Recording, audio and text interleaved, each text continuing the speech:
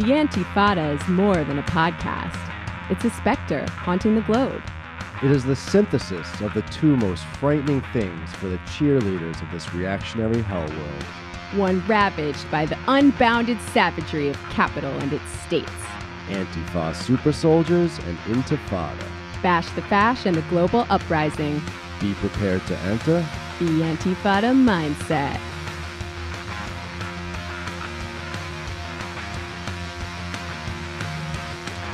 I'm Jamie Peck. And I'm Sean KB. And we are broadcasting not live from Left is Best headquarters, about a half-hour walk away from the gentrification-ravaged Gowanus Canal in the coastal elite bubble of America, downtown Brooklyn, USA. That's right, and we are proud to have in studio today an old friend and a good comrade, Asher Dupuy-Spencer with Verso Books. Hi, Asher. How you doing, guys? Happy to finally make it. All right. Thanks for being here. Thank you for being here. We understand you got a busy life. You got kids. You got 2 kids. That's crazy. Mm-hmm. I can't even think about that. That's twice as many as I had a year ago. Mm-hmm. Well done. And 2 more than we have. And how red are their diapers? Red enough? I mean, You're making him nervous. Like he doesn't even want to think about the joke because he's like, oh, are they pooping blood? No. that's What's wrong with my kids? Think about that. I wanted to make a joke about that, and I felt actually like deeply uncomfortable doing that. So I just roll with this. That's a father. Man. That's a yeah, father in metaphor only. Oh thankfully. man. Yeah. So let's see. How shall we describe our relationship with Asher? I think a good story to start with maybe is the time he talked me into jumping off a cliff, just as an example of his immense rhetorical abilities. Yeah, I'm not going to showcase them today. But yeah, I think a more important part of that story actually is how we found our way to that quarry. That's right. Mm-hmm. I think that portion of the story actually gets to the heart of the kind of just general all-around resourceful guy that Asher is, because... Where were we? We were in New Hampshire. Yes. We were staying at a family friend's cabin, beautiful cabin. It was you and I. We had been dating for a couple of years, and Asher and his ex, who shall not be named, and we had a grand old time. And my dog. And Motor. Let's not forget Motor. Yeah. Very important. Best dog.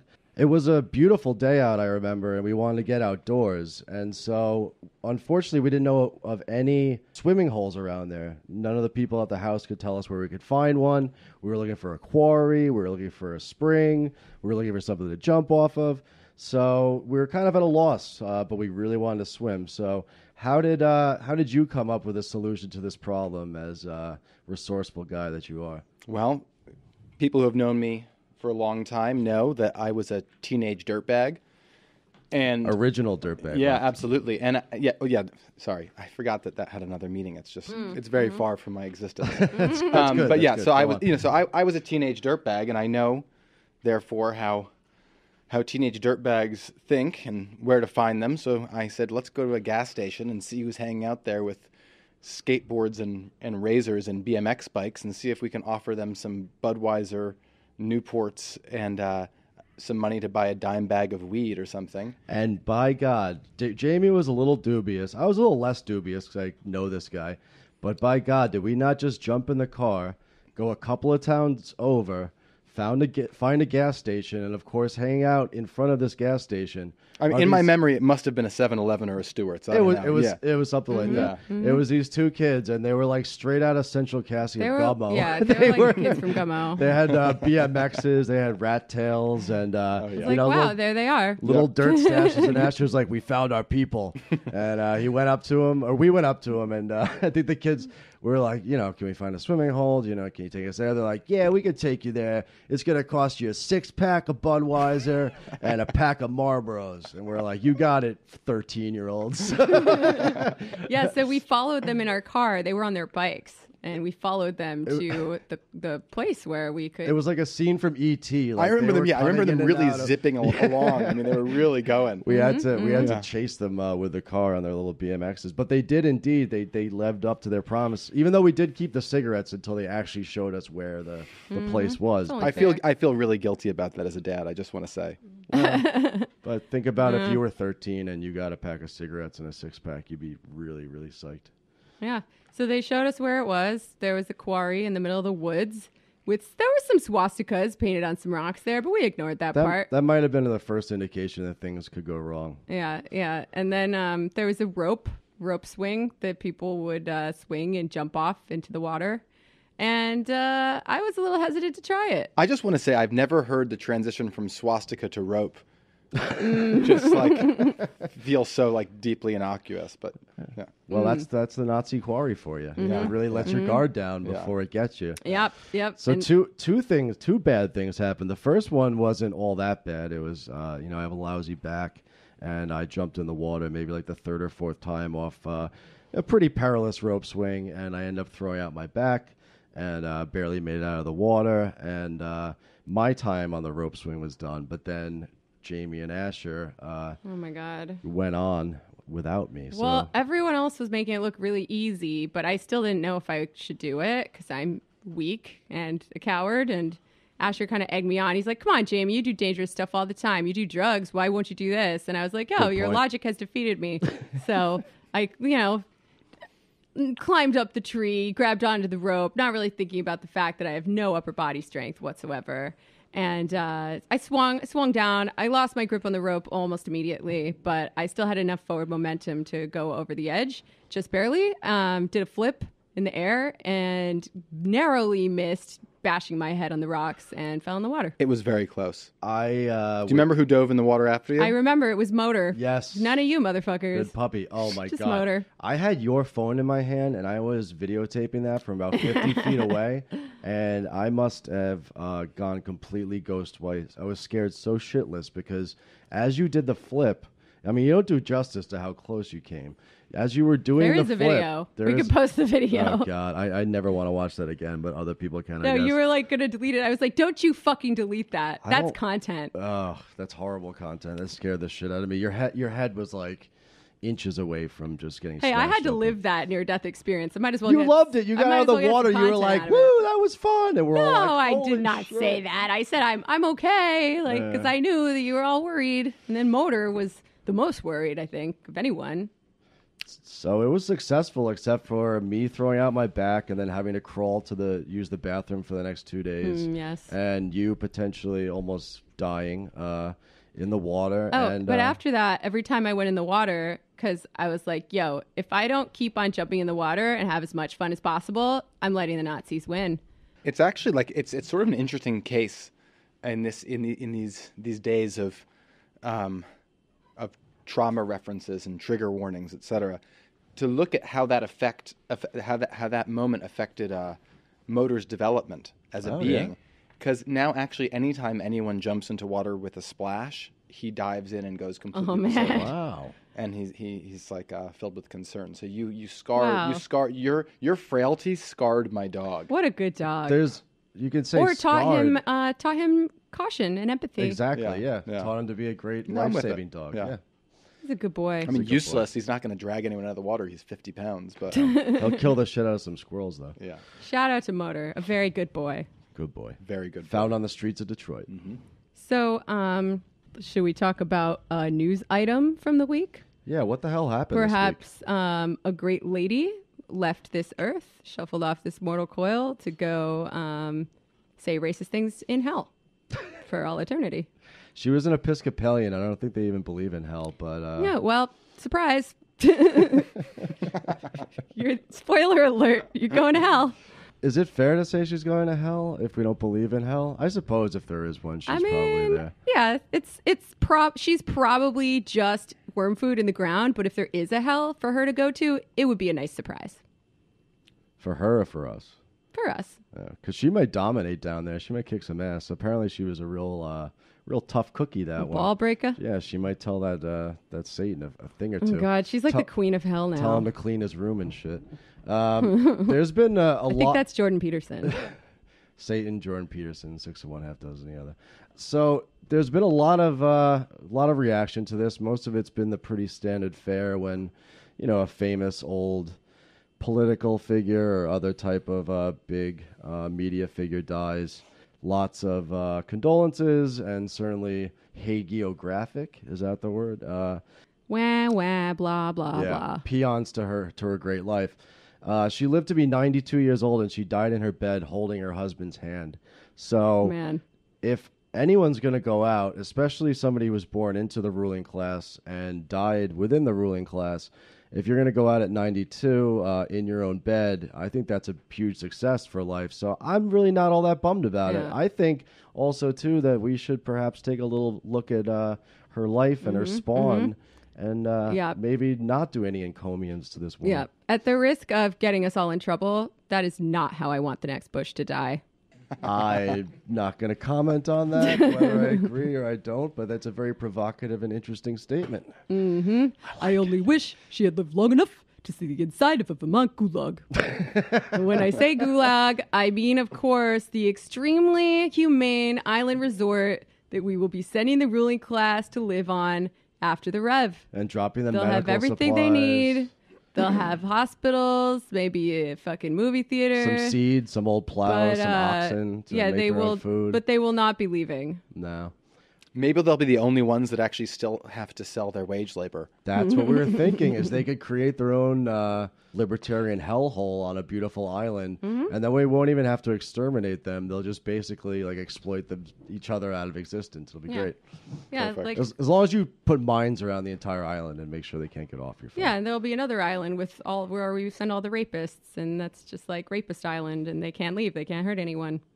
That's my non-carceral solution, or mildly carceral. That's solution. actually, I was going to say that's a pretty carceral yeah. solution. But a nice island. We're talking Caribbean island. Yeah. You know? So you're going to displace people to make room for the rapists? I mean, I don't know. We're still working out the details. All right, Give us a few years. we'll expropriate an island from Peter Thiel. your cook shops. The kitchen of the future. Yeah. So, people talk a lot about how the freedom of speech is being taken away from right-wing people on college campuses. I think we have a little counterexample to that. You want to talk about it, babe? Yeah, there's another one of these stirs of a ostensibly left-wing professor. This woman's named Randa Jarrar, and she's a tenured professor at Fresno State University. And she came out with, I believe it was a tweet that said, quote, "Barbara Bush was a generous and smart and amazing racist who, along with her husband, raised a war criminal," unquote. And then she said, "Fuck out of here with your nice words." Yeah, so she got into a bit of heat for that. Oh, and by the way, nice words was referring to all of the many, many liberals and conservatives alike who were just lionizing this woman who should know better. Like the fucking Women's March. Give me a break. yeah, Rest in power, they say. that's despicable. Absolutely despicable. The pundit classes and the media have really been celebrating her, and you know, I'm sure that she had her fine moments. Apparently, people were saying that when the AIDS crisis was in the late 80s and early 90s was still in full swing, she did something very generous by going to a hospital and actually embracing folks with AIDS, which is a very, very positive thing. I think on balance, we're going to look at some quotes. I think on balance, she was a nightmare person and certainly created a whole brood of nightmare people. So that's something we can certainly fault her for. Yeah, I mean, I saw some fights on Facebook that I immediately closed out of because I was like, no, I don't have time for this. Where like Bad for the soul. a friend of mine was like kind of dancing on her grave, and then other people were like, "Oh my God, Julie, I have all the same politics as you, but if we lose empathy for the humanity of anyone, we are just as bad as them." And Julie was like, "Counterpoint, that is not true," and posted this pretty good article by Glenn Greenwald that he published after the death of Margaret Thatcher, called "Margaret Thatcher and Misapplied Death Etiquette." Ding dong, the witch is dead. I Where- remember people chanting Yeah. on the Brilliant. streets and partying and just drinking in Britain, having a grand old time. Yeah, he basically argues that different rules apply for the death of a public figure, and the other side certainly isn't going to be silent after they die. They're going to be creating their own hagiography, and it's perfectly fair game for us to create ours. I'm not going to put together a greatest hits of Barbara Bush because I don't really want to do a deep dive into biographies of the Bush family per se. But there are two things that pop out. I'll read the first quote. So this was happening in March of 2003. Asher, do you remember what big event was happening in March of 2003? Yeah, the the Iraq War. Yeah, that thing that happened. That was like one of the formative events of my life. I was, I guess, I was 20 years old at the time. Or no, I was 19 at the time. I was 23, and we've talked about it on the show before how demoralizing that whole thing was. Oh, let's not trouble our pretty little heads about that. Yeah, let's not trouble our pretty little heads. That's basically the Barbara Bush mindset. She got asked by Diane Sawyer on television about whether her family, especially her and George H.W. Bush, have been watching more TV news, with the lead up and outbreak of the war. So Barbara Bush, there's a direct quote, "I watched none. Why should we hear about body bags and deaths? And how many, what day it's going to happen, and how many this, or what do you suppose? Or, it's not relevant. So why should I waste my beautiful mind on something like that and watch my husband suffer?" Jesus Christ. Yeah, I think that quote kind of speaks for itself. There's not... Yeah, we don't have to put any spin on that. I just want to add something. I think, obviously, her net effect on the world was obviously negative, and given her proximity to power and her own power. But I think there's something interesting happening, and I want to propose a counterfactual, which is this. Go for it. We love those.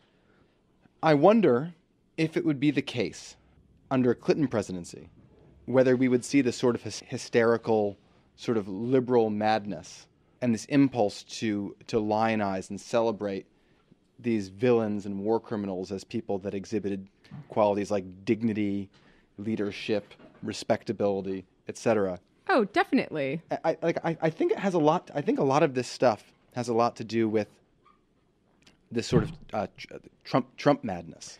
I don't know. I feel like the Clintons would certainly be participating in that. No, I think that's absolutely true. I mean, the extent to which organizations such as the Women's March or various sort of, left of center, left of liberal media outlets would be so quick to offer comfort and condolences, at least in the form that they have. There's definitely a desperation to embrace anybody who's not Trump. We talked about that on the last show a little bit, right, babe? Yeah, we did, and we talked about the general sort of tendency that Asher's talking about, and I think that, I agree with you to the extent that even George W. Bush, who, if people can remember way back to 9 years ago or so, was one of the worst presidents, did so many horrific things, was so completely unqualified, over his head, and just with horrific policies. Yeah, but Trump says his racism out loud, right, yes. And he said it with dog whistles, except occasionally when the other Bush quote I was about to read, where she talked about how all the people who are living in the fucking Houston Astrodome now, it's working out really well for them. Let's go to that one before we start talking about the rehabilitation of Bush. Go ahead and read that wonderful quote. Okay, so, as if anyone has forgotten, in the wake of Hurricane Katrina, which, if you recall, George Bush didn't do the best job handling the aftermath Heck of a job, Brownie. She said, "Almost everyone I've talked to says we're going to move to Houston. What I'm hearing, which is sort of scary, is they all want to stay in Texas. Dun, dun, dun. Everyone is so overwhelmed by the hospitality. And so many of the people in the arena here, were underprivileged anyway. So this is working very well for them." Talk about out of touch. Talk about disgusting, noblesse wow. oblige. Why don't you just throw a can of beans out of your car window and make two homeless people fight over it, you fucking cunt? Oof, strong words, but yeah. Saying she's a reptilian is letting her off easy, because actually she wasn't. She was almost definitely a human being. And I just can't imagine how anyone could have so little empathy for their fellow humans. Well, but we're now supposed to have empathy for her and her family now, though, right? That's the flip side of things. This woman's so fucking detached. When they go low, we go high. Yeah, right, exactly. Respectability shit. With both of these fucking quotes, you have somebody who's her father was a publisher for McCall's, tons of money. She went to private school. In the course of that, at the wherever the fuck she was, she ends up meeting George H.W. Bush, so on. But they're rich and they become richer and richer. Great political power. Now we're supposed to feel fucking bummed that this person died at 92 in their bed holding their husband's hand. I feel no fucking sympathy whatsoever. She lived her best fucking life. The best possible fucking life a human being can have. All the wealth, all the power, all the influence you could possibly have in the world, and you get to live to a ripe old age. So I'm sorry, but I shed no fucking tears for Barbara Bush. And I don't shed any tears for her fucking family, because they're all a bunch of fucking ghouls. Every single fucking one of them. Yeah.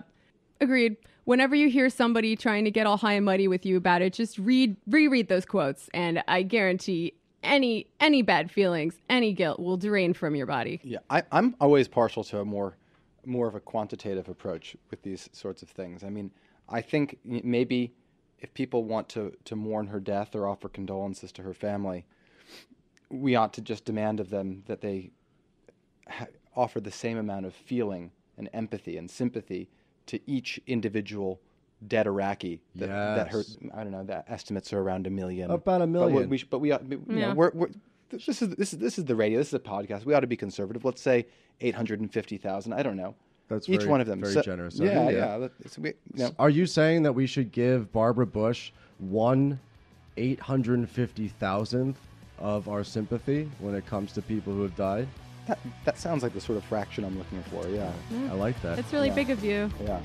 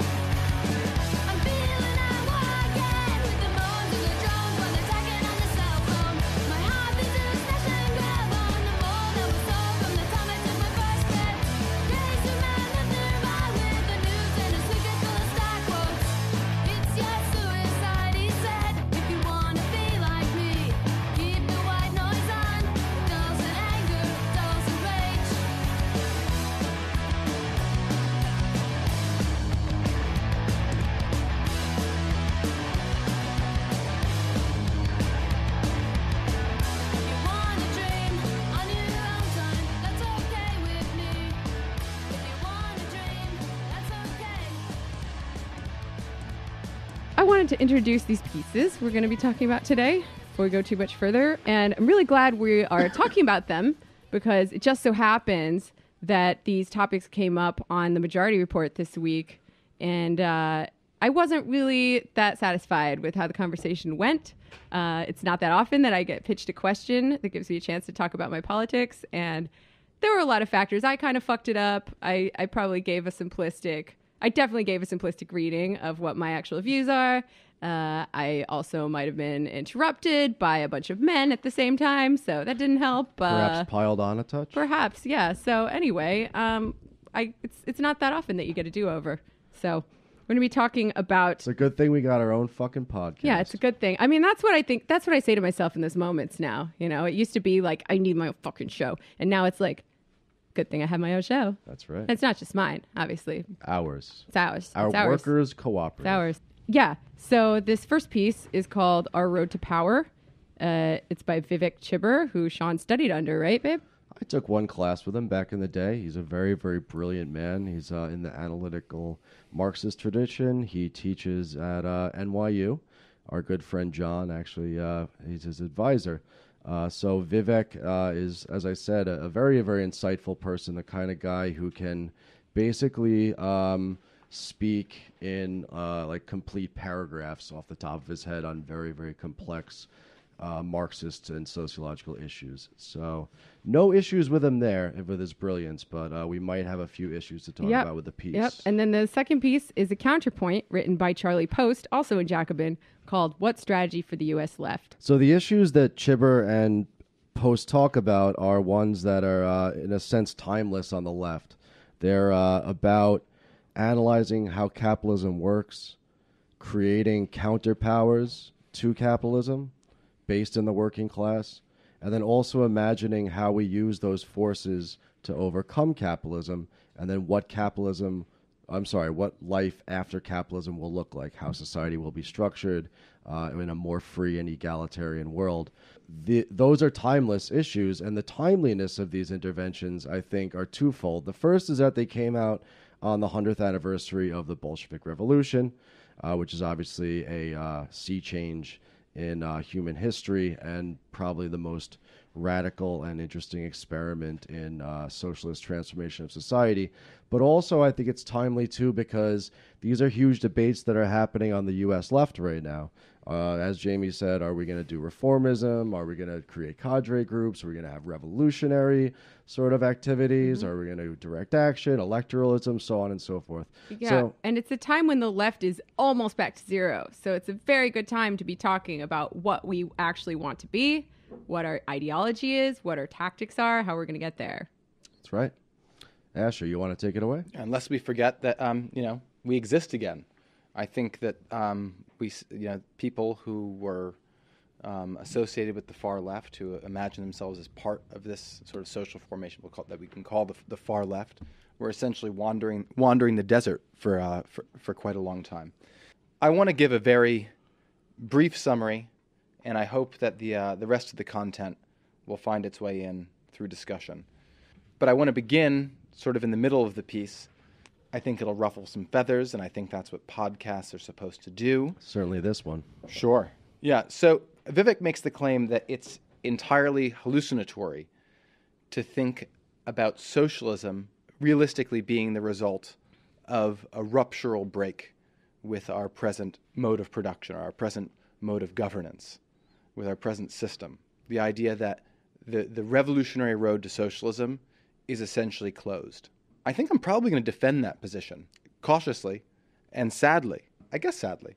Vivek looks back at the legacy of Bolshevism, the Leninist party, and begins with two dimensions of this Leninist model of socialist politics. One, which is the party form, the vehicle meant to deliver us socialism, and the second part, and this I think plays a more marginal or a smaller role in his article, is the political institutions that can be developed in the wake of a potential victory.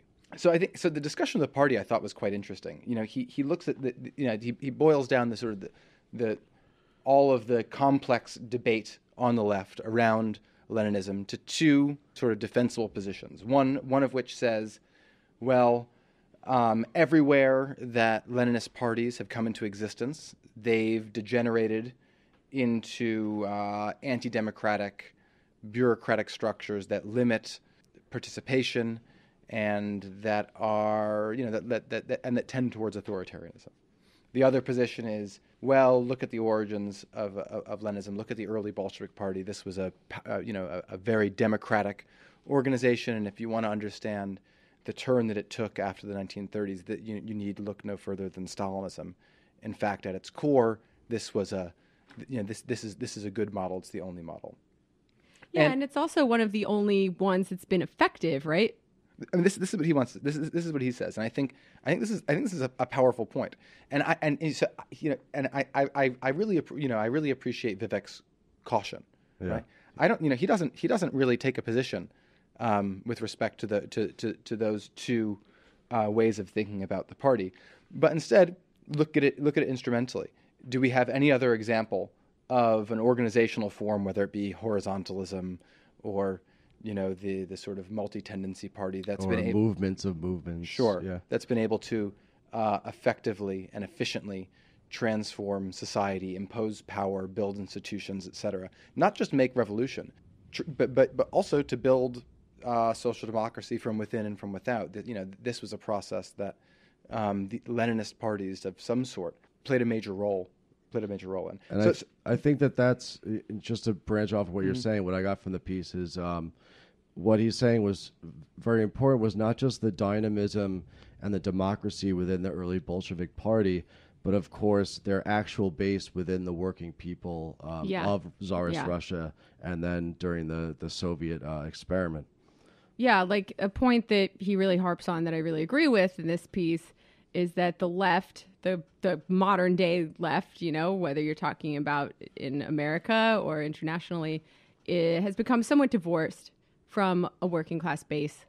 And it's been increasingly on less working class places like college campuses or academia, or NGOs. That's the same thing. Right, and this is right acutely and it's true not in the United States. Yeah, it's not representative. It's not made up of the working class. The working class has less radical consciousness than it did 100 years ago, probably. Yeah, I mean, so in the piece, he says that that if you want to understand the Bolsheviks' success, you can basically chalk it up to two characteristics. One was its internal dynamism and democracy. The other was the extent to which it had deep organic links within the Russian working class and key industrial centers and sectors. I would say it would be hallucinatory, to use Vivek's word, to imagine that the left has anything approaching that in the United States. The extent of that divorce or separation in Western Europe, I think, is less extreme, but it's dramatic relative to the links that social democracy and communism had to working class communities and working class life until the 1980s and maybe even mid 1980s. So. Yeah, and I think that you can actually see the inverse happening, whether it's UKIP in Britain or whether it's Alternative for Deutschland in Germany or whether it's Jobbik in Hungary.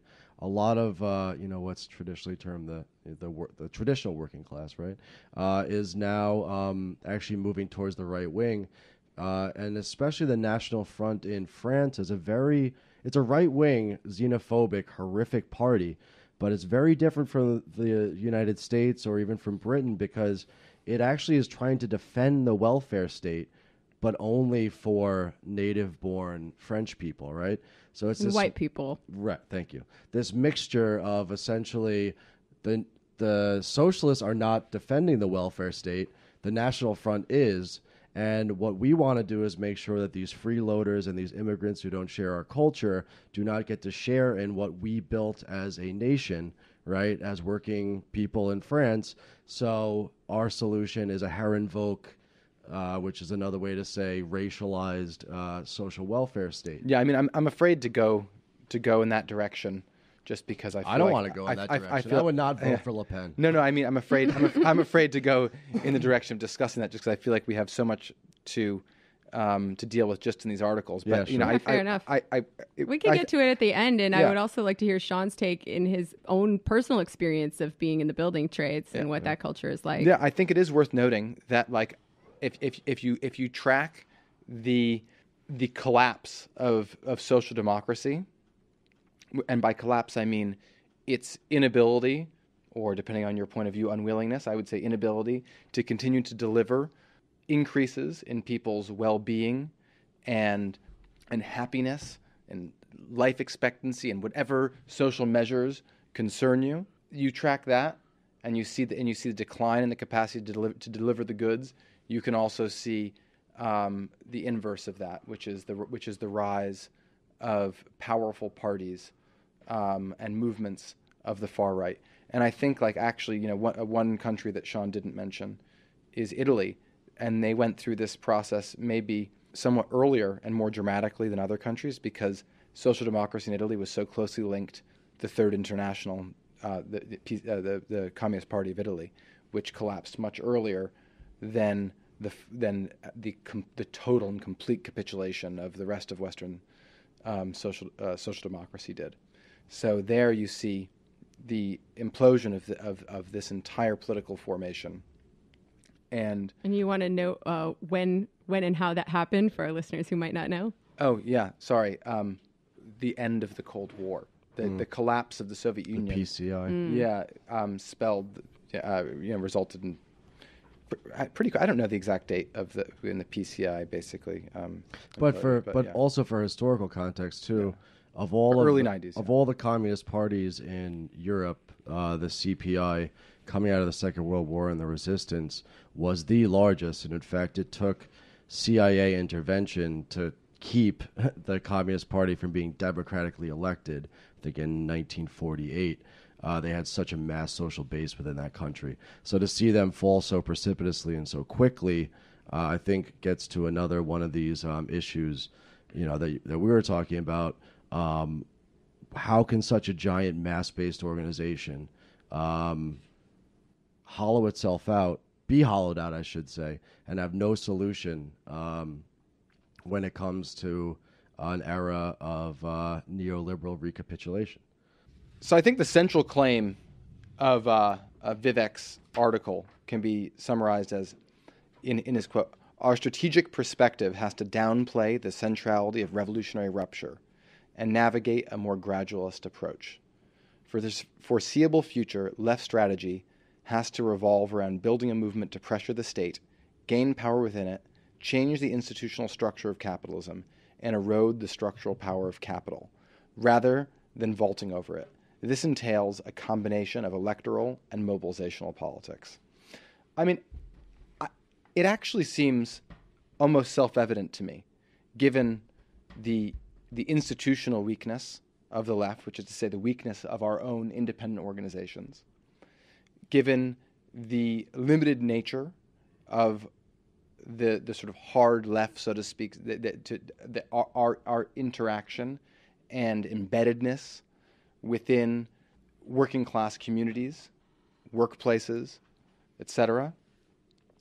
And then also given the, I think, enormous and unexpected success of social democratic politics the electoral success of social democratic politics, certainly in the Anglosphere, in the English-speaking world, with Corbyn in the UK and Bernie here. And I look at what the left, I think about what the left looked like as I was coming of age in my late teens and my early 20s. It was a bunch of tiny sectoids, and puppet building and anarcho performance groups. Oh, they love those puppets. That felt things very powerfully, but could alienate a normal person within not 15 minutes but 15 seconds. Definitely. I remember. But what we're seeing now is the enormous appeal and attractiveness of certain core principles on the left, that not least of which, and this one I think is one that is demonstrated itself to be very popular, right? Is the idea that there are certain things that ought not be commodified, and by commodified I mean that ought not require income or currency or money to be able to acquire. There are certain things that we see as so important that they're fundamental to being able to meaningfully participate in modern life. This stuff has shown itself to be deeply appealing to people.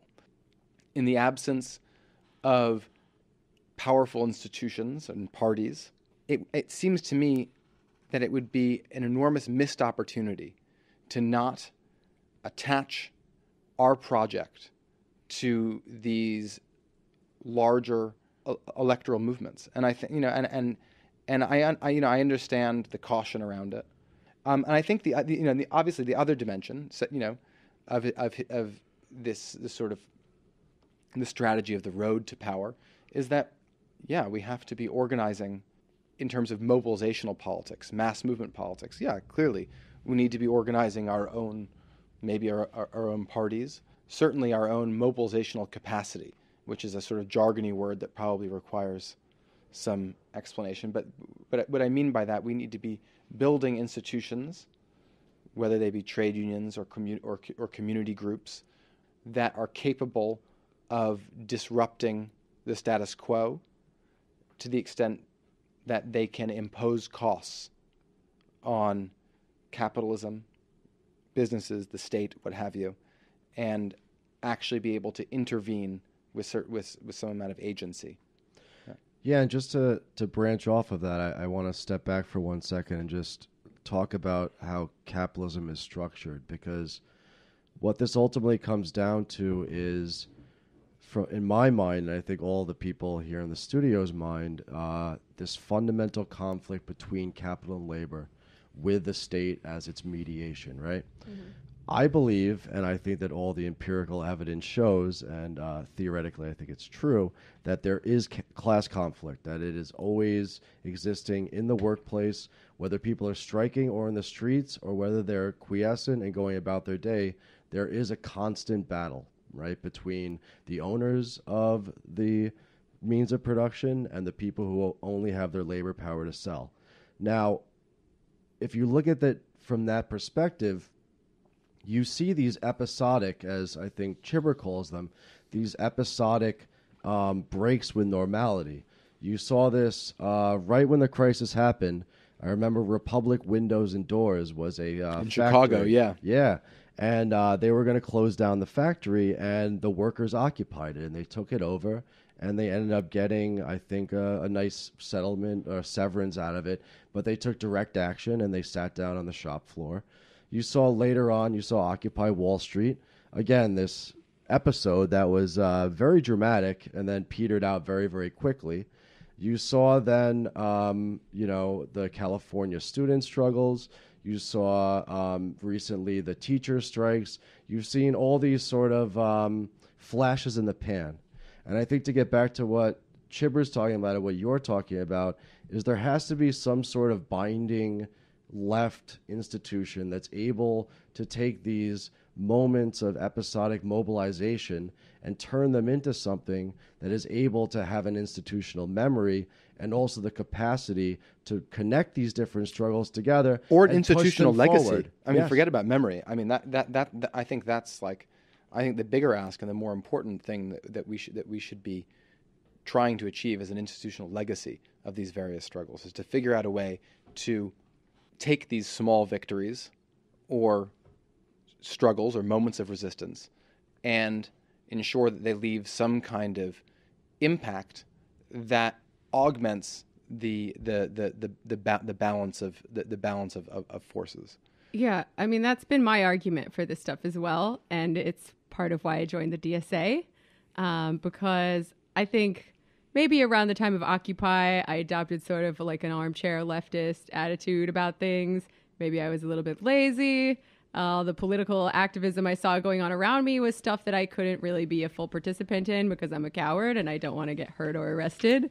And I wanted something that could, like, Occupy Wall Street was not going to abolish capitalism. Like, that wasn't going to happen. But it did create a model for things we can do in the here and now as a blueprint for a more communal kind of society. So I think I took some of those lessons and I was like, what can we do now?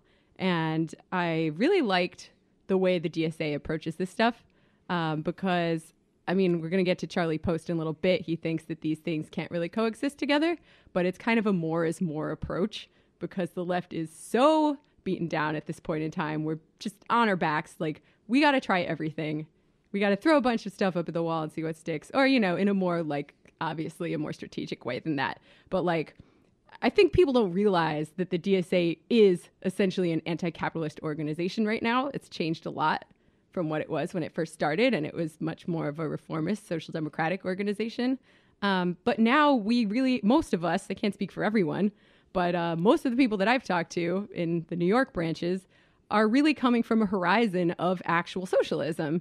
But we also want to work with the realities that we have on the ground and know that most normal people, if you go up to them and say, oh, hey, we want to abolish private property, here's a pamphlet, they won't know what to do with that. But like we were talking about at a meeting the other night when we were talking about our current push for tenants rights organization, if you go up to your neighbors and you say, hey, is there anything that could be better in this building? Isn't it fucked up how you have to give your landlord all your money and they're not doing anything for you in return? Like, people will be responsive to that. So it's like the tip of the spear in many ways, and it's training people, encouraging their impulses to ask for more and demand more. And maybe the way most people understand politics is through electoralism, but maybe it's a gateway drug. And in that way, I think it could lead to more radical forms of organization down the line. Yeah, I couldn't agree more. I would add to that. It may be the case that not only would it alienate people to talk to them about abolishing the commodity form or whatever, your choice lingo is, it may be the case that we wouldn't know what to do if we abolished capitalism today. I mean, that's definitely true. We are working on it. We have a lot of work to do. Yeah, I don't think we have to justify our specific plans in order to justify working to abolish capitalism. But you're right. I think that's fair. I mean, if we say, and the way you justify abolishing capitalism, right, is to say that there are certain ethical positions that we take that are incompatible with capitalism as far as we understand it. But it doesn't necessarily follow from there that capitalism's abolition in the abstract is going to solve all of these problems. And certainly it doesn't follow that it would solve them without generating new and different and problems that are just as difficult. Yeah, I mean, it's a fair question, right? Because we've seen some really bad examples in the past of things that have happened when people went from a capitalist system to something that was, better in some ways and worse in others. I think most people, well, not most people, actually, most people in the world are suffering. But if you go up to a middle-class American and you say, we want this drastic rupture, and we don't have any specific plans, and, a lot of times in the past it resulted in humanitarian catastrophes, but we should do it anyway. And whatever, even without that, that just means asking people to incur quite a bit of risk. Yeah. Right. For an outcome or a payout that is undefined and unclear and unpredictable. And I think that I don't think this is the only sort of defense of what maybe we'll call today gradualism or whatever. But it's also there's also a practical defense of gradualism, because all of this is sort of a moot point because we're so far from a political position in which these sort of demands can seem anything short of absurd, right? And so what we as socialists, I think, and I feel as though I'm following Vivek Chibber here, want to be doing is thinking about building institutions, fighting for reforms that transform the terrain of battle for future struggles, and in doing so also ameliorate basic kinds of suffering today. Yeah, that's the other thing. I'm sort of, at this point, after reading both of these pieces, I'm somewhat agnostic on the idea of social democracy as a definite route to actual socialism. But what it is a definite route to is saving lives and alleviating suffering. And I think that alone is a good enough reason to do it. Vivek doesn't dwell on it, but somewhere early in the article, he talks about 20th century socialist relationship to liberal political values, that the legacy of Stalinism was really damaging to us, particularly because of the way that it dismissed these emancipatory liberal principles and resulted in sorts of oppression that we have to reject. But it's also important, and this is where it relates to this sort of ameliorative dimension of social democracy. We need to remind people that it was socialists that were the people that and working class movements that won these hard fought liberal rights, and that have been at the vanguard of everything from racial equality to gender equality. Yeah, and people even to the left of socialists, like anarchists. Do you like only having, well, I say only, that was never the horizon, but do you like having to only work 40 hours a week?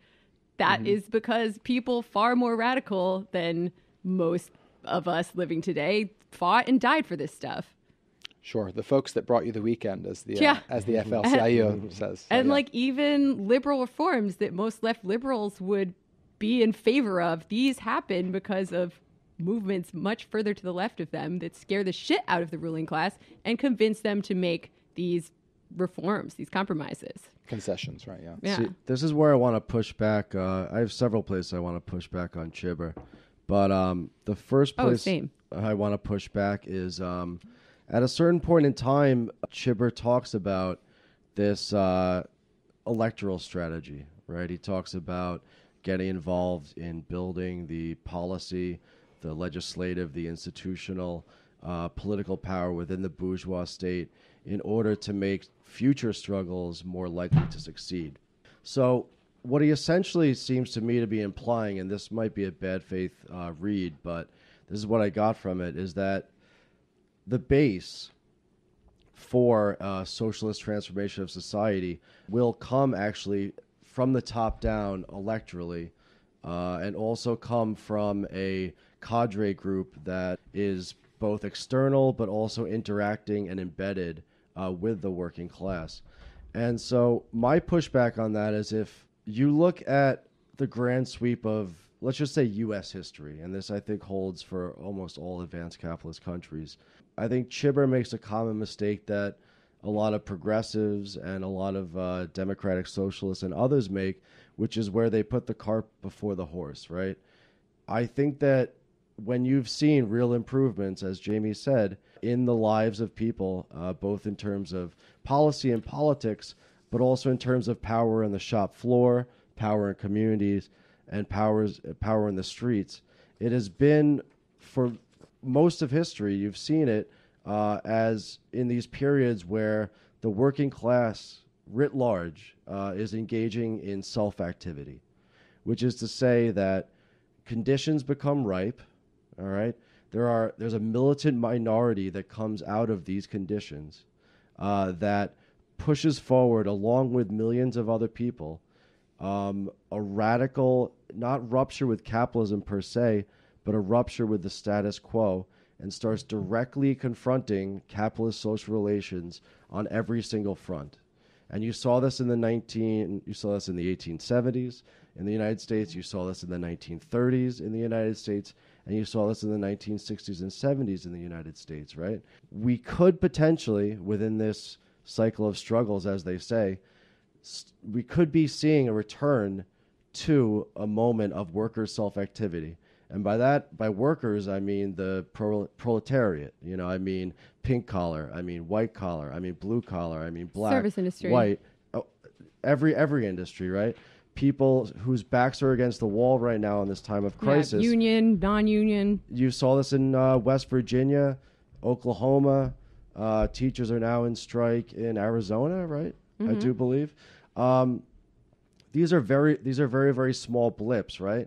But I just want to caution all of us here, and the people who are sympathetic to Chibber, to not put the cart before the horse, because I think that when the working class engages in self-organization and self-activity, that is ultimately what allows these gains to come through in the political sphere. Yeah, I mean, a phrase I've seen bandied about is that it's a trailing indicator of social forces, which is good, I think, descriptive of what I'm trying to say. I mean, we had a caller the other day who sort of caricatured my views to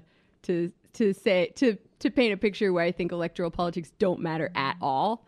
And he brought up the example of abortion because he knows I care about that, saying, well, you know, if the Supreme Court overturns Roe versus Wade, it doesn't matter. There can be all the protests in the world and you're still not going to be able to get an abortion.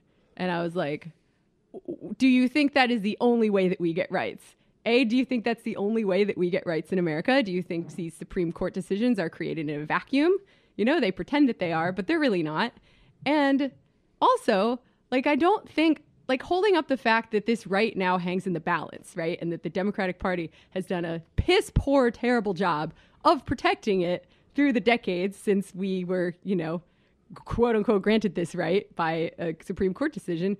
It's not evidence of the legitimacy of that system. If anything, I'd say it's evidence that this system is not equipped to protect our rights in any way. Deadass. Jamie, I really agree with that. Sean, I mostly agree with what you said. I mean, in that, I'll take it. Yeah. I'm really just instinctively sympathetic with the position that you take, and I think that most of the socialists I know are committed to some version of what we call, in the small socialist left in the United States, some kind of socialism from below, right?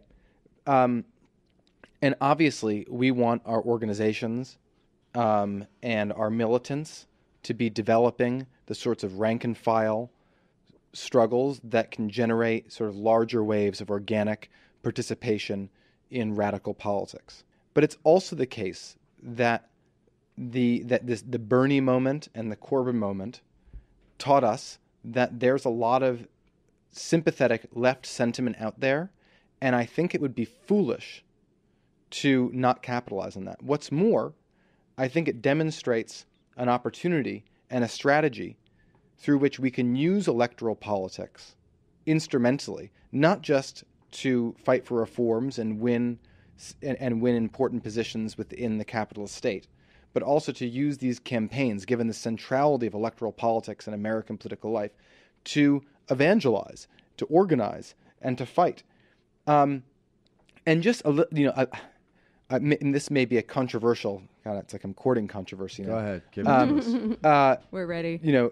I don't feel like it's a controversial position to take, but I think we should I think looking at Venezuela is a sort of interesting place to start. Chavismo. Yeah, you wanna summarize a little bit what's going on in Venezuela? I'll talk. I'm going to talk about Venezuela right now, just for a moment. I think is a really interesting case. This is the Chavista project, Quinta República, now PSUV. Seems to be something that's maybe failing, maybe collapsing. I'm not really. I don't think we have time to get into that. But one thing that's very interesting is that this was, at its peak, a mass-based working class and also lumpen proletarian movement, liberatory movement, anti-capitalist movement that was initiated essentially from the top, in that as a result of signals from the commanding heights of Venezuelan politics, the presidency, people were pulled into action and activity in really, really impressive ways. And what you saw was a project, I think, not terribly different from like the American Civil War even, where you have this except that you have a majority of the population rather than a minority that gains access to full citizenship for the first time. And whatever becomes of Maduro and his government, these people are not going to disappear and into history again. They're here to stay. And politics and citizenship and participation have been, if not permanently, then certainly temporarily transformed. And I'm not saying this is the model we should follow. I'm just saying this that Chavismo was an example of a very participatory, democratic, organic, uncontrollable, certainly on the street level, movement that was at least initiated by an electoral project that appeared very top down and didn't have real deep roots in the working class. And I don't think we should follow that, but I think only that we should take these things quite seriously. And if right now this Bernie thing is going to happen in 2020, this is a really, really good opportunity to get the 60,000 or 20,000 socialists that aren't quite cadre yet, but that could be that could be knocking on people's doors, talking to them about our vision of society in the short run, our goals for society in the long run, and of course the things that we can deliver immediately. It's not clear that every model of progress is going to be one that's optimal with respect to our ideological and political commitments. But it seems to me, in this moment of incredible weakness and incredible uncertainty, we ought not shy away from potential opportunities. And whatever the perils of electoral participation are, and of course there are many, and we've seen left movements, radical oppositional movements subsumed within and normalized within electoral projects. We're too weak and too marginal to not take advantage of this opportunity to participate in mainstream American life or mainstream life within the context of whatever nation we're considering. And that's the basic take home I would like people to. That's fair. I think that's a very reasonable point. I think that what really that points to, right, is this difference between means and ends. So the huge difference between Chibber and Post is what they envision the horizon to be, the telos, what we are working towards. So, Jamie, you had a question regarding one part of the Chibber piece, right? Yeah. I mean, I don't disagree with anything you've said so far, really. And I don't disagree with a lot of what Chibber said. However, there were some parts that raised some red flags for me in terms of what his horizon actually is. And one of those parts was where he's stating like the basic principles we should be operating on. 1, the market will be constrained so it isn't the arbiter of people's basic well-being. 2, economic decision makers will be democratically accountable. And 3, wealth inequalities will not be allowed to translate into political inequalities. And this raised some red flags for me about what his horizon actually is, because it seems to be conceding that we're still going to have markets and wage labor and bosses and wealth inequality, which will somehow not translate into political inequality, which I'm not sure how that's going to work. And it makes me wonder what is even different about this model from capitalism. It sounds like a gentler, nicer version of capitalism, really. Or rather from like a very, very developed social democratic capitalism. I think it does several things, these bullet points. And I might, if I were writing this, I might not have done quite as good a job as Chibber did, but I might not have included, at least explicitly, the idea that there's a possibility that we're going to be, that we as socialists might want to defend a social formation that still includes meaningful disparities in wealth. However, the idea here, I think, is that insofar as these might exist in some long transitional period, we would want, as socialists and as people who are committed to popular power and democracy, to limit the extent to which inequalities in property, effectively, can translate into inequalities in political power. There were a lot of memes over the last 2 years on Left Book about like love memes, yeah, full communism and this sort of stuff. That's a real provocation. And they were like cats and shit, but like, frankly, like we are in no position. Cats, right? Yeah, exactly. We're in no position to make any claims about a world without work, without at least some of the formal institutional structures that we associate with capitalism. Even like. I said pretty early on that I basically agreed with Vivek Chibber's assessment of a revolutionary socialist strategy as being hallucinatory. But even in a revolution, even in a post-revolutionary situation, it's hard for me to imagine an immediate transition to a world in which hierarchies and certain markets are at least immediately abolished. And given our current position of power, and just assuming for the moment that we're all in agreement, which I don't think we are, that some gradualism is going to be required at least before a more major transition begins. Obviously, we're going to want to push and fight for reforms. On the one hand, transform the conditions of struggle, but on the other hand, help realize our ethical vision of how human beings ought to interact with society. Okay, and this is where I'm going to push back on you a bit, out of comradely love. You talk about ethics, and I do believe that is a strong reason why all of us are here in this room and doing this podcast, right? Ultimately, without there actually being socialism, you can only have an ethical commitment to a world beyond capitalism at this moment in time. That said, we also have to look at things structurally, right? Because we're all also here well-versed in our Marx. I would argue actually the flip side of that, and I would actually concede to you that yes, in the short term and maybe the medium term, right, it is the push for the decommodification of very important parts of human life. It is the push for getting the bourgeois state off our backs enough that we have the room to move around, right, and we have the room to basically act as a working class in motion. But I think actually what's unrealistic to me about the Vivek Chibber vision of the horizon, because you also saw the horizon as a temporal horizon.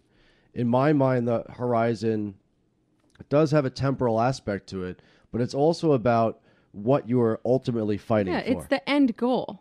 That's in my mind, it's the end goal. And so if you look at the grand sweep of capitalist history, and we're not going to get through it today, obviously, but just to really summarize things, right? If you want to create a world like Vivek Chibber imagines, right, and that you are hesitantly agreeing with, right, in the medium term, right? Cautiously, sure. Cautiously, you have to grapple with the history of capitalist society. And especially in the United States, you have to look at the history of social democracy, such as it was in this country. Not social just in the United States, right? Yeah, like all of these great social democracies in Europe are now being squeezed by austerity because the upper limit is not what people can imagine. It's the market and the vicissitudes of the market. Exactly. And I want to stick with the United States only because it's the one I know the most. But you're right. The vicissitudes of the market have turned this Scandinavian model, right, which everyone talks about, oh, Denmark, Sweden, Norway, this is what, we want as progressive democratic socialists, right? That's our end goal. If you look at just the United States, you had a period of 50 years. I'd go from, let's say, 1936 or 34 to 1981, right, with Reagan smashing Patco.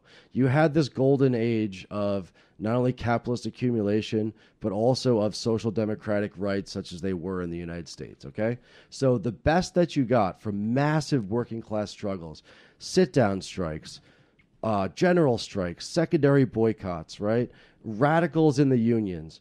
The best you got out of that was 50 years of a relatively watered down social democratic state where these institutions were put up, the unions and the Democratic Party, that represented labor as wage labor.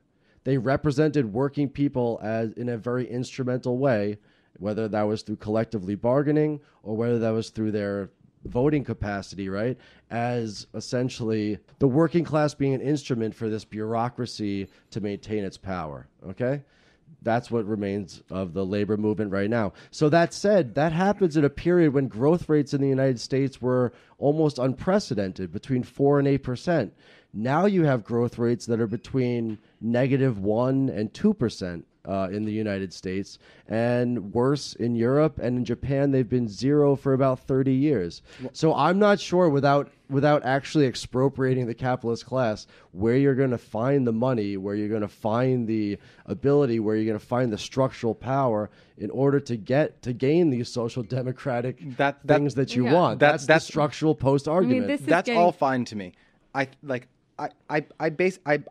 buy your account. I think this is precisely why it's so important to study very seriously the limits and the failures of really existing social democracy, just like we want to look at the failures and limits and horrors of really existed socialism. Sure. Now, but we live in really existing capitalism, and you recognize that as well as anybody else. Of course we do. Yeah. And I think that like a discussion of growth rates, which are something that, with respect to our own agency, even our collective agency as the left, is something that's largely out of our hands. Obviously, I agree with you that it's the case that we don't, that we don't struggle under conditions of our own choosing. And famous guy said that once. Sure. Beardo weirdo. Yeah. And okay, so I think we're already in Charlie Post territory here. And obviously, we don't struggle under conditions of our own choosing, and in many respects, they're not of our own making. And an age of slow growth tending towards stagnation, which may or may not be on the horizon, I think limits our organizational and mobilizational capacity in meaningful ways, because the risks associated with revolt and organization are increased when you can't just take this job and shove it and go somewhere else. Right. However, I think that like our mobilizational and organizational capacity is structurally bound. And we need to operate within those bounds when we talk about what is and what is not realistic. Certainly the abolition of the capital or whatever isn't realistic at this moment. So the question is, what sorts of reforms, what sorts of minor victories can augment the conditions of our political participation in ways that are advantageous to us. And always these things are going to generate unintended consequences and new questions, new problems, what have you. But well, listen, I'll tell you this. But social democracy is probably the limit of our immediate horizon. And I'll say this, that one of the unintended consequences of you fighting for, I'm sorry, not you, I don't want to make this personal, but people fighting for social democracy might be that because of growth rates, because of crisis of capital accumulation, one of the unintended consequences of us fighting for social democracy is we might end up in socialism. Because if the system structurally is not able to bear our demands, they actually go from non-reformist reforms actually into revolutionary ones if it actually causes a ruptural break. Yeah. I mean, that's something that I was going to bring up too. And I think it's something we also talked about with Ross Wolf, that social democracy only works when profit rates are high enough for there to be profits on top of whatever they're giving to the workers.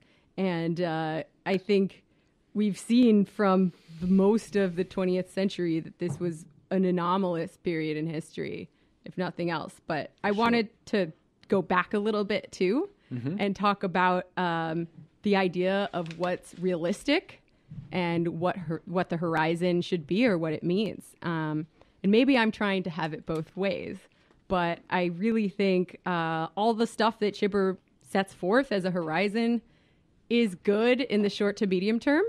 But also, I think as leftists, we have to be optimistic. We have to be hopeful. We have to be pushing ourselves and others always to envision a horizon beyond what feels realistic to us right now. Because we all grew up in this world. We all exist in this world. And this is one of neoliberalism that is constantly rendering itself normal and invisible to us. Even those of us who believe in something more and think we can go further. So if we were to have the amount of class power that it's going to take to even get to the social democratic horizon, I don't see why we shouldn't use that momentum to keep on going forward and go the rest of the way there, because history has shown that it's never going to last. But profit rates will fall, capital will come back on us, and we're going to end up right back where we were in the 80s. Yeah, so I think I mostly agree with you. I just don't know if we have a clear idea of where so to speak, the there is there that we're trying to get. And I want to be clear here, just on a personal note. Like I'm not terribly sympathetic when it comes to these market socialist visions. However, I do think that we have to be honest with ourselves that we don't have a political plan, and we certainly don't have an economic plan when it comes to what socialism or an egalitarian political economic order necessarily looks like. And I think that all of these critiques around, I just want to go back to your first point, around the dependence of robust social democracy on high profit rates, and I think in many people's minds will be the export dependence of Scandinavian social democracy, the most advanced and most just and most humane form of social democracy, probably the most humane social formation that the world has ever seen. Having a bunch of oil in Norway doesn't hurt either. Or in the case of Sweden, an incredibly productive, capital-intensive, export-oriented. Yeah, and a history of imperial plunder throughout the world, right? I don't know if they were very dependent on that. They may have been beneficiaries. I'm thinking of some other countries in Europe. Massive but social democratic. Like the very idea struggle. that the Bernie Krat model is based on us being the richest country in the world. And that involves other countries being poorer countries in the world. Yeah. And I don't think you can do that and internationalize it for that very reason. I don't want to get bogged down in that, but to me it's not absolutely clear that the rich countries on Earth are rich, and rather capital rich, have high capital to labor ratios simply as a result of some zero-sum mercantilist competition with the rest of the world. It's not clear to me that the wealth of the U.S. or the U.K. or Germany is the result in the long run of net transfers. I think that most of this development is endogenous, is the result of capitalist development within and around these societies. But that said, I do take your point very seriously. That the welfare state, if that is the main form of social democracy, if that's the horizon of social democracy that we're considering, is obviously dependent on capitalist profits. National capitalist profits. Yeah, sure. And this is a point that Charlie Post makes very well, I think, exactly. of the structural limitations. And I don't think that Vivek Chibber would disagree with that. In fact, he teaches this in his intro class or whatever. But I think that this raises important questions about the nature of reform. There are references to the Meidner Plan or whatever, and this is a pretty good example of a radical social democratic reform that is that requires a really dynamic and healthy capitalist sector in order to drive it forward and expropriate it. Exactly, but it's also an example of really interesting, innovative thinking, and the sort of thinking that the socialist left needs to take very seriously, to look at the opportunities, to look at the openings, and to find ways to maximize our power to impose reforms that change the structure of political competition. So just after the crisis, 2007, 2008, there were a number of financial institutions, auto manufacturers that were effectively bailed out by the American government, by the government of the United Kingdom, and they were, for all intents and purposes, under public ownership. What was interesting is that in all of these cases, they were publicly owned, but they weren't subject to public control. And it was a really interesting moment that I think if it were to happen again today, we might have been in a position to treat it very differently. To say, look, insofar as these important financial, economic, productive institutions exist as a result of an influx of capital that is ours collectively. What happened in 2007, 2008 in the crisis that you're talking about in the auto industry and also with the banks was a bipartisan, as we remember, project, right?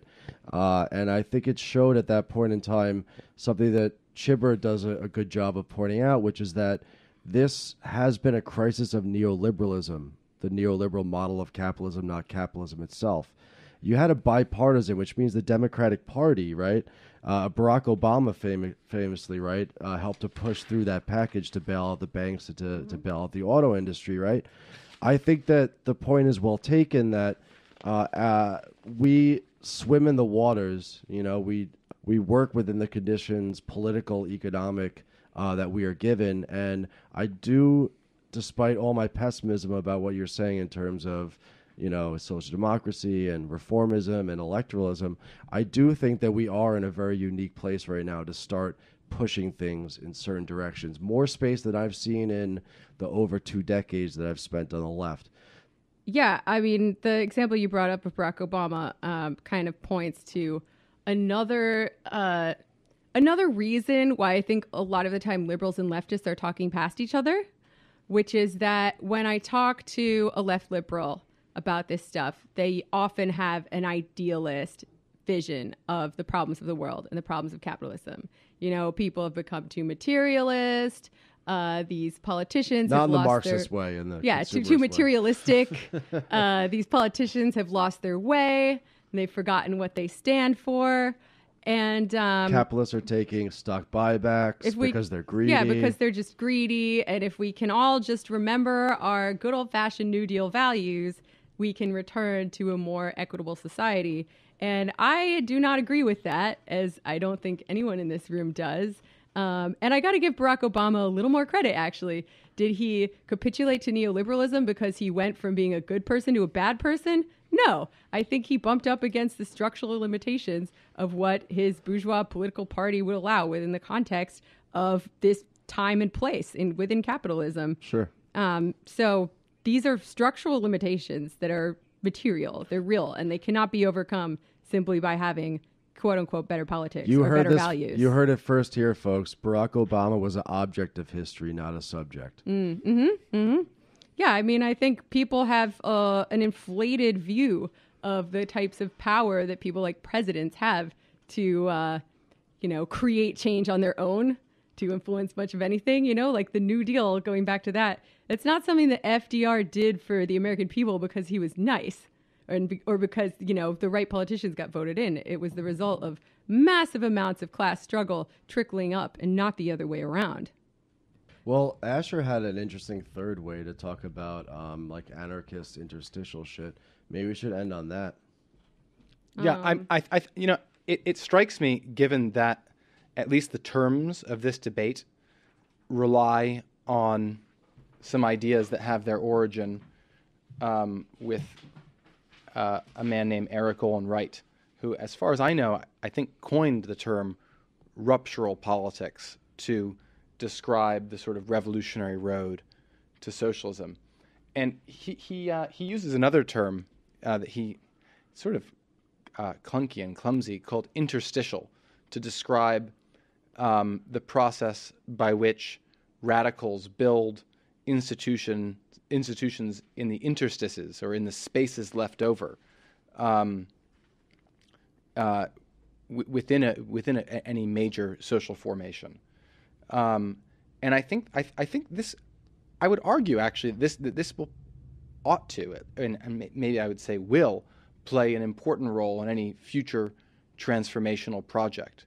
And so, we typically associate this sort of political activity with contemporary anarchism. Right. But I think if you look at its history, this was one of the mobilizational strategies of the German Social Democratic Party, one of its most effective, building gymnasiums and choir groups and worker theater companies and what have you. And, in the United States, there are really impressive examples of cooperative housing and buyers' cooperatives and Granges. And insurance groups and, credit unions, et cetera. And to me, when I think about how do we build, like both Vivek and Charlie, and both Chibber and Post agree in the necessity of rooting any anti-capitalist struggle in and around the laboring classes, the poor, the exploited, and most importantly, the people that are capable, given their objective position in our society, in bringing our country, our world to a grinding halt, to impose their demands on society. That's right, the universal class. And so it's really important to think about how do we as socialists, as radicals, as people committed to an egalitarian, liberatory, democratic future, make inroads into a place that we are not currently. That we're not. We're on campuses. We're isolated in coastal cities. How do we make inroads there? Well, one way, and it's not the only way, but one way that ought to play some role is building institutions, however minor, and in some cases they'll be costly. And this is why there's always trade-offs. But building institutions that benefit people, either materially in the form of money, but also benefiting people in terms of giving people community, giving people voice, allowing people to feel as though they are participating meaningfully in their own lives, in their own communities, and providing people institutions that help develop a collective ethos and a collective ideology, and also shield people from the market in important ways. I mean, if you think about like the conservative commitment to the family, which is largely regressive, right?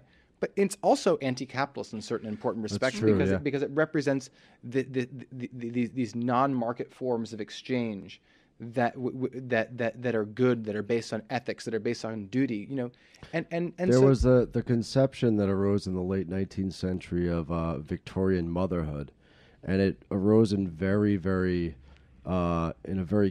under very capitalist auspices, because it imagined for the first time as the woman not being part of the household economy, but instead as being this nurturing agent that not only raises the kids and does all the social reproductive work while the breadwinner is out, making the money so that the family can survive, but also, as you say, cultivating, the woman in this marriage, cultivating basically a shelter from the storms of competition, from the storms of wage labor, from the storms, the Sturm and Drang of the day-to-day work environment, right? So the family was seen as this sort of buttress against all these market forces, even though, of course, it's very much imbricated within the market itself, right?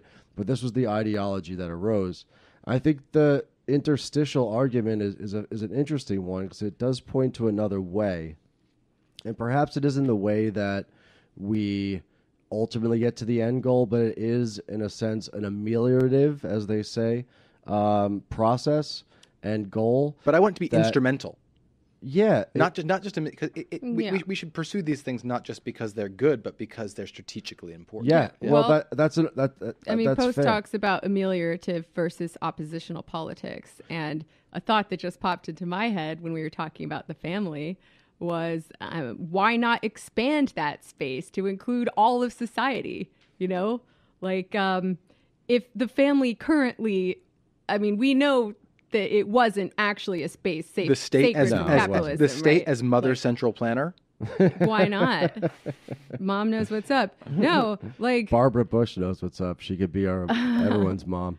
Nothing wrong with that. What was I saying? Oh yeah. So, we know the family is not actually a space that is safe from capitalism, right? It is, and in fact, a lot of these social democratic reforms that we saw during the New Deal were predicated on women staying at home and doing the work of social reproduction, the payment for which was somewhat built in to the wage of their husbands, that's right? Yep. And now we're seeing this breakdown.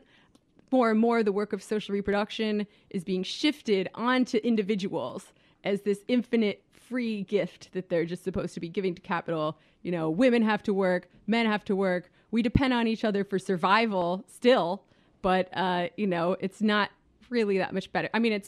I like being allowed to work outside of the home, but that's once again not the horizon I see for myself as a woman and as a feminist. So maybe we can take the good things about the family that, maybe were partially imaginary, maybe not, and try to expand them to include all of society in our families. Because you mean like things like free, high quality childcare, parental leave.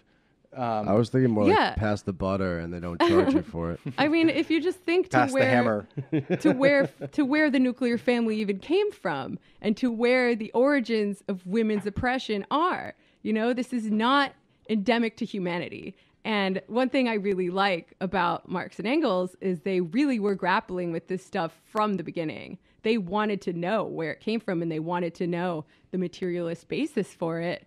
And as it so happens, the materialist basis for women's oppression comes from private property. That's right. Because as soon as you had private property, you wanted to know who your kids were so you could pass it down to them and have this very individualistic proprietary model. Whereas in hunter-gatherer societies, there was much less of a concrete idea of whose parents were whose and whose kids were whose, and people all just had sex with each other as a way of forming social bonds, and they raised the kids collectively. And like everyone I've talked to who has kids, and you could jump in, Asher, too, if you have thoughts, you're not supposed to do this by yourself.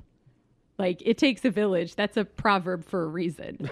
So hopefully, looking forward, HRC, revolutionary anti-capitalist social reproduction theorist. That was a book she wrote. It Takes a Village. I'm sorry. Yeah, citation needed. So maybe looking ahead, I mean, I still want to know who my kids are, probably, and luckily I will because I'm a woman. But I might not know. Whatever. I would like to see us return.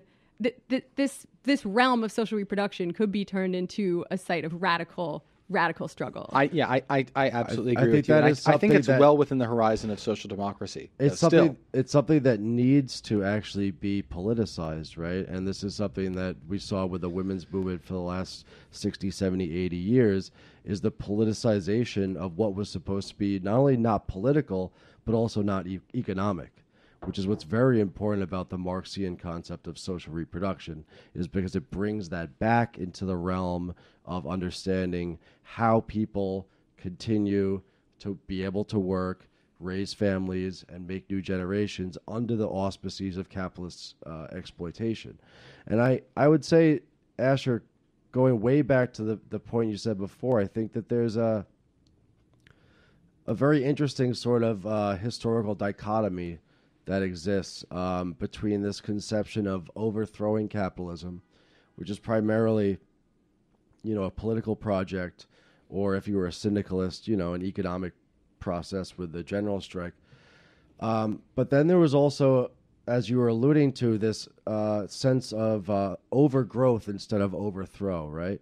That you would create on the ground for ameliorative, but also for revolutionary purposes, the sorts of institutions and structures on the ground within trade unions, within communities, within cities, municipalities, right? Soviets, thank you, that could actually take the place and in their own way decommodify these different aspects of life.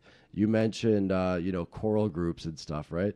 But the Knights of Labor, which was the first national labor union in the United States, had an all-encompassing vision of what it was to be a labor union and represent working people.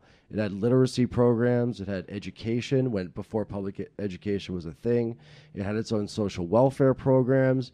It had death benefits, its own newspapers, its own leisure activities, with picnics and outings and stuff like that within the union. It had its own court system where you could basically be brought up on charges and be judged by a jury of your working peers.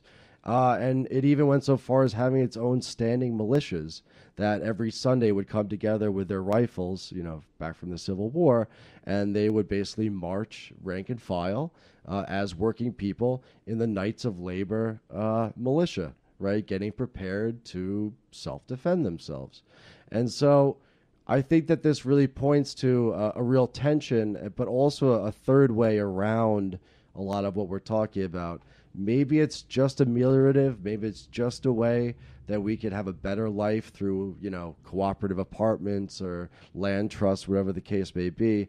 But it is entirely possible that as capitalism continues to remain in crisis, as ecology gets worse and worse, as people are more and more pushed and work harder and harder, that it is these structures that we create that could be the seeds for this potential future, which, as you said, we don't have a plan for right now.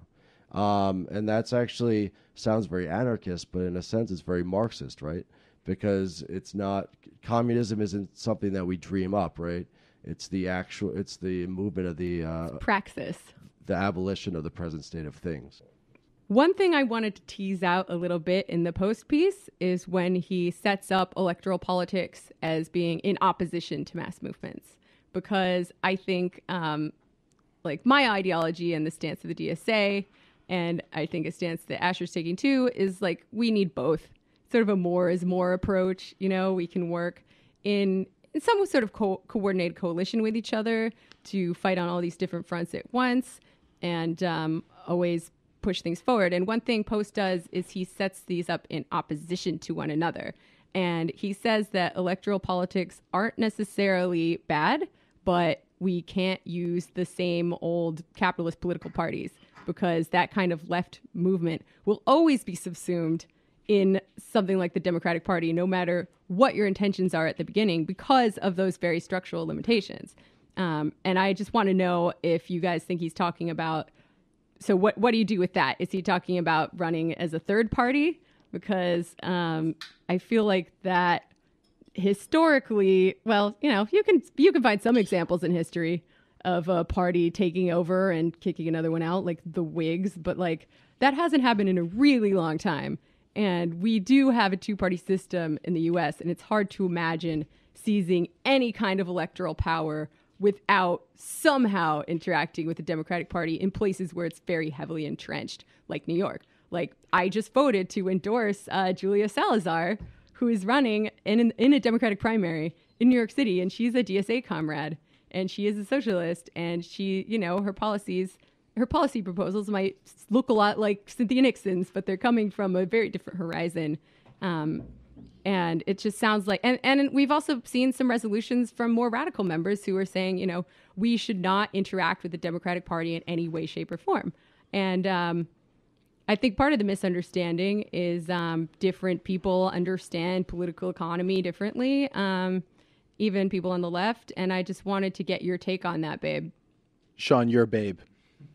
Thank you very much. I appreciate that. Like, why are electoral politics in opposition to mass movements necessarily? And like, why should we bother with third parties? I wouldn't say that they're in opposition necessarily. I think it comes back to a conception and an idea that you were trying to push on the, I think, Majority Report the other day, which is that we remain a militant minority. We remain a relatively small group of people on the far left who want to imagine a world beyond capitalism. That being said, because we're not that many people, we only have so much energy and time to devote to things. So the argument is not that there isn't a push and pull between what happens in the electoral sphere and what happens within mass movements. For me, the issue is we as radical leftists who want to overcome the value form, right? Where do we put our time and energy into? Again, voting doesn't take that long. It doesn't take that much energy. I don't think canvassing for candidates is a good use of our energy, really, right? If people want to do that, that's fine. But there is a relationship, but I just don't see why we should be spending our time not only organizing around it, but even fretting about it. I think a lot of it is really gaslighting people on the far left into circumscribing what the idea of politics actually is. Politics can happen on the shop floor and be way more important than what happens in the electoral booth, right? Politics can happen on the streets and have way more impact in the course of 2 or 3 days than it can have in the course of a 6-year senatorial term. So I don't think you disagree with me, Jamie, because you made the same point. I don't think that electoral politics are unimportant. I'm just not sure how much time we should really put into organizing around them. It's really it's a graveyard. Well, is it too kumbaya of me if I suggest that different people can focus on different things, different people with different strengths and different interests? It's not kumbaya. It's too it is. All right, Asher says it's too kumbaya. I would say that just as capitalism sets up a detailed division of labor within the workplace, if we imagine that we are on the far left of the possible left in the United States, we can allow people whose vision is just social democracy, who are just Bernie-crats, to do all the fucking work in the world they want to get just as Democrats elected. That's all well and good. Maybe we can convince some of them to come on our side. That's fine, right? But let them do their thing, and we'll do our thing. I'm convinced that ultimately we will be more successful because direct action gets the goods.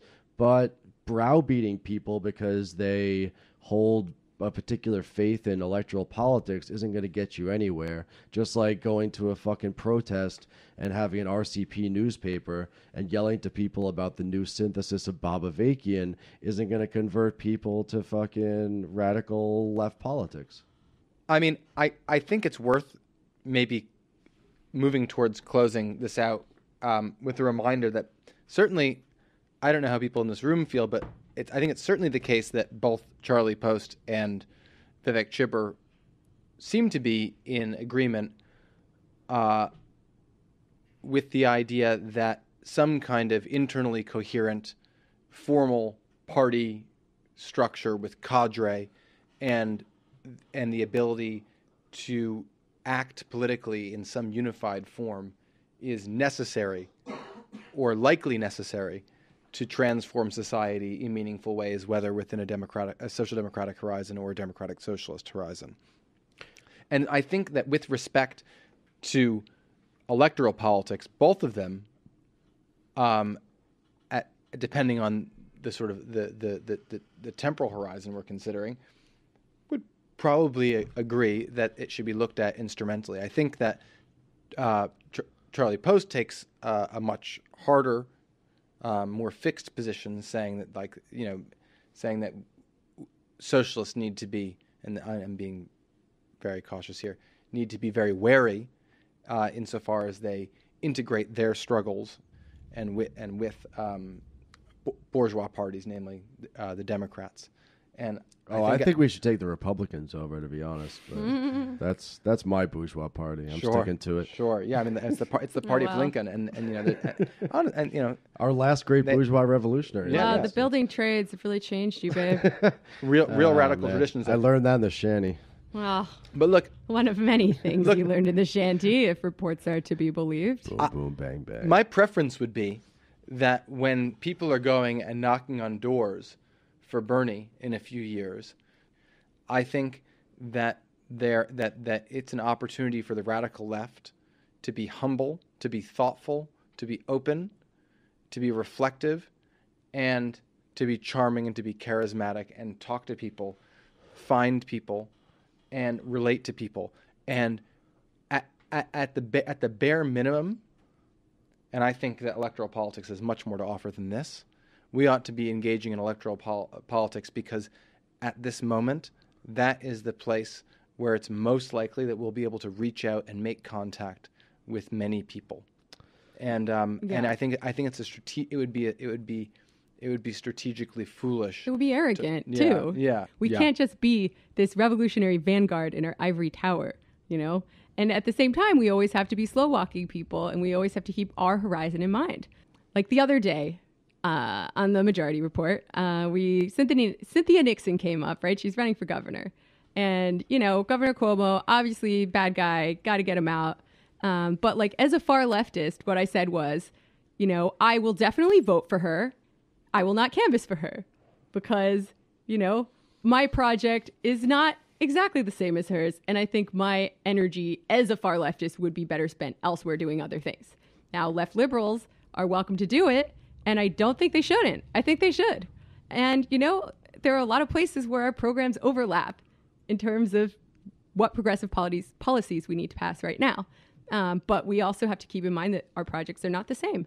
And, we can be friends, we can coordinate with each other, and we can be fighting on different fronts at the same time. And I think Sam reacted pretty badly to that because he took that to mean that I was saying that nobody should be canvassing for Cynthia Nixon. And to him, as a left liberal, that it's a very important project, getting Cuomo out and getting someone more progressive in. And just by saying that I wouldn't do it on the show, I was discouraging other people from doing it. And he felt responsible for that. At the end of the day, he's responsible for what happens on his show. And on the one hand, I could say kumbaya, we're all doing our own thing. But that's not entirely true, right? Because most people who have a strong ideology like we do want to spread it to the rest of the world, right? Otherwise, what's the point? What are we doing this for? So I can see it from both sides. You could really spread that ideology if you're knocking on doors for Cynthia Nixon. Yeah, I mean, but we do have to draw the line somewhere is also my point. I don't think any reasonable person would argue that the DSA should be canvassing for Hillary Clinton, So we have to have a certain minimum level of rubric. I'm an accelerationist. Many members did. I'm an accelerationist, so I think they should be knocking on doors for Trump in 2020. So we're going to close it out with this. Yeah. So, I think this is actually a really good segue to talking about, how we make real political change in our workplaces every day on the ground. And Sean is I work at a fucking podcast. Asher works at a leftist book publishing house.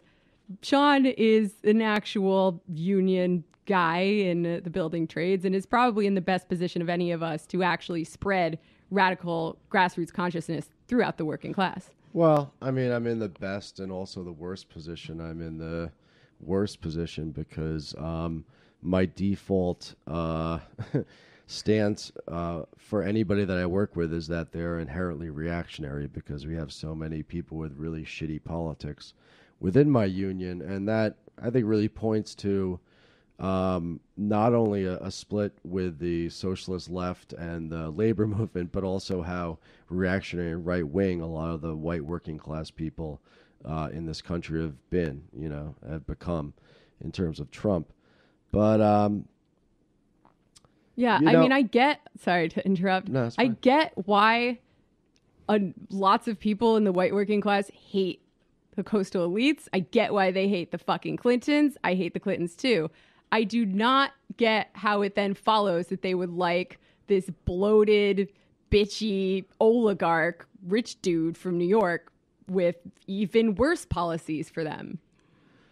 Well, I think that, you talked about doing politics on a podcast and you don't have a union. As far as I know, Verso Books doesn't have a union, although I'm sure based on the parties I've been to, I'm sure the political conversations you have over at Verso are pretty lit.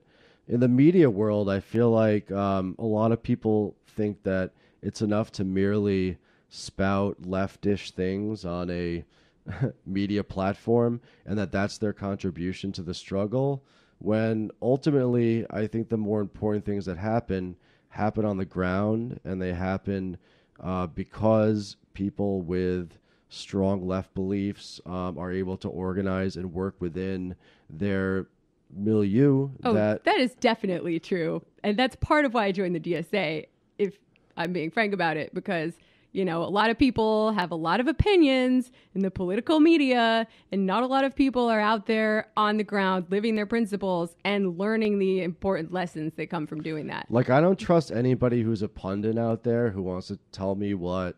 Perhaps a dead pundit? Any proctologist, any pundits, anybody out there who wants to tell me... A live pundit? Yeah. All of them. Anybody who wants to tell me what I should be focusing my energy on or what my analysis should be, when, sure, you have a podcast that might reach, a few thousand people. You might have a TV show where you get to bloviate about, what shitty things this Republican did, what Alex Jones did, how stupid Jordan Peterson is with the lobsters. Like, that's all well and good. That's a certain form of kind of performative politics where you get to spout very moral positions on things and have the correct analysis here and there. Yeah, and I'm not saying that I'm like master organizer or anything, but but you put the fucking work in. I show up. You show up. That's why I think it's important that we separate people who claim to represent the working class from people who are actually embedded and work within that milieu. Yeah, even something as simple as like support. People have totally different ideas of what that means. To one person, that might mean just like saying someone is good on the radio, and to another person, that might mean you actually go out and do something. And there's a lot of people out there, who take very radical stance on things that happen in the international arena. But when it comes to organizing at home, it's just vote for Democrats. This is the most progressive person. You got to just put all your support behind them because it's all we can do in this very reactionary, landscape that we live in. But what I think is important are the everyday interactions that people on the left can have in order to slow walk people, right? Because if I go onto the job site and I'm in the shanty and I hand somebody some fucking Trotskyist literature and I say, hey, first day on the job, I'm a communist. Are you one too? I'm not going to get anywhere. I'll probably just get laid off, honestly. But I had an interesting thing happen to me this last week where, I got to work and I've been at this job for like almost 6 weeks now. And I haven't, as always, I don't bring up politics whatsoever. I try to ignore them, especially when it's like Trump's great or, these fucking immigrants, I do not want to get engaged in these fucking shitstorms. But I go into the shanty in the morning and the guys are talking about politics. And I'm listening to them, and they're talking about how fucked up Trump is. Now, this one dude's a Latino from Queens. The other dude's a white dude from Long Island. So in both of those cases, you don't know what you're going to get politically, right? Yeah. Because the Latino dude True. from Queens could be a Trump supporter too. Mm-hmm. The white guy from fucking Suffolk County could definitely be a Trump supporter. Trump did much better among Latinos than people realize. Yeah, well, especially second or third generation ones. So at any rate, I'm listening, and they're shitting on Trump, and then they're shitting on our shop steward for being a Trump supporter. So I kind of jump in and I say, testing the waters, I say, well, Hillary Clinton wasn't that great either. And they're like, yeah, she's just in it for the corporations and for the rich and shit. I'm like, now we're getting somewhere. And then I kind of tested the waters again, and I was like, say what you want about Bernie Sanders, but, he really stood for some things for working people. And both of these dudes, I would have had no idea. We're like, yeah, Bernie Sanders, that guy's the shit, man. He fucking stands up for people, like for working people. They didn't say, oh, he's a socialist, he's scary and everything like that. So I got to this point now where I could start to engage them on the level that they were at. And the way I did that was I didn't immediately say, oh, well, you guys are sympathetic to Bernie Sanders. Why don't you vote for this Democrat in this particular election coming up, right? We started talking about taking the sort of principles that Bernie Sanders was talking about and applying them to the workplace, right? And talking about, Bernie's talking about unions, and he was out on strike support. Yeah, strike support, that was great. And then talking about all the perils that we face within the building trades in New York, and this, that, and the other thing. And as the weeks go on now, I know that these two particular workers, not the shop steward who's a Trump supporter, I know that these guys are potentially open to the conception of some idea of socialism, as you were talking about, Asher, right? Thanks, Bernie. Opening. Yeah, right. It's an opening now where these people who might not have been sympathetic to some idea of the S word, I can now work on a shop floor level in order to potentially do something interesting within the rank and file. And I'm sorry, again, to all you people out there who thinks politics is pulling a lever every fucking 2 to 4 to 6 years. All right? Politics is also what you do in the shanty. Politics is also what you do on the floor of Walmart. Politics is what you do in your community and in the fucking streets. And that's what separates leftists from liberals, is that we understand that ultimately at the end of the day, whether your horizon is social democracy or whether your horizon is the abolition of fucking capitalist social relations, that at the end of the day, it is only the self-activity, conflictual relationship between capital and labor's capacity to shut shit down that will lead to a better world beyond inequality, everything good. That's it. That's all I gotta say. Boom.